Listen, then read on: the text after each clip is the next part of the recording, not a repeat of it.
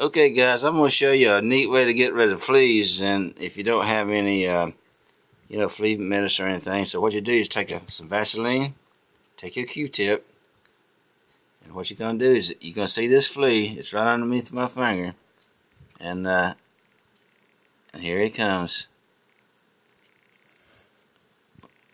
Where'd he go? I gotta find him first. Well, we'll have to wait till another one comes along.